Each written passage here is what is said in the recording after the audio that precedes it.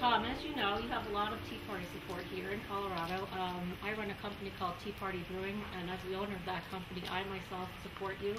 And I know a lot of people in various different groups that support you.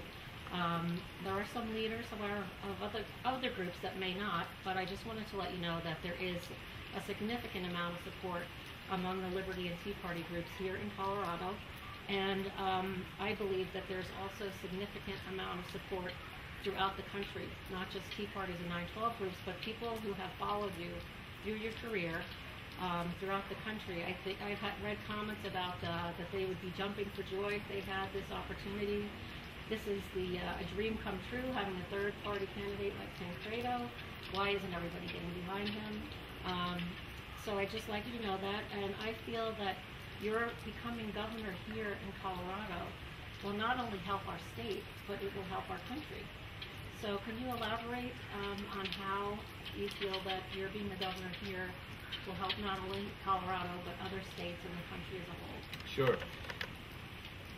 Well, first of all, thank you. I do agree and believe that we do have a great deal of Tea Party and 912 support. I mean, I did speak to the National Convention of the Tea Party in Nashville. I've spoken to probably 30 or 40 different Tea Party organizations outside of Colorado, and at least that many inside of Colorado.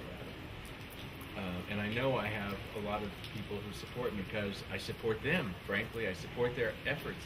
I think it's wonderful. I've said over and over again that the best thing about Obama, if you can find anything good, is the fact that he has sparked this reaction in the country. There would not have been a Tea Party, there would not have been a 912 movement, had not it been for the fact that we now have a Marxist, essentially, as the President of the United States. And people are saying, you know, I just don't know what this is all about, and I'm going to do something with it. So I love it, and I love the Tea Party movement, and I love the 912 movement.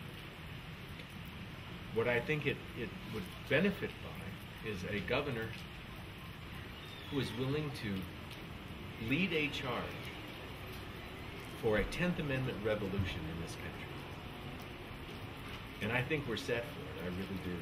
I think Governor Christie, Governor Brewer, and others have helped start that flame to burning. And it can actually, I believe, it can turn into a massive bonfire of support for states' rights.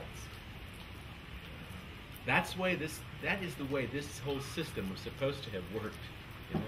The federal government being this little tiny thing over here that dealt with foreign powers, the coinage of money, the regulation of interstate commerce, and that's about it.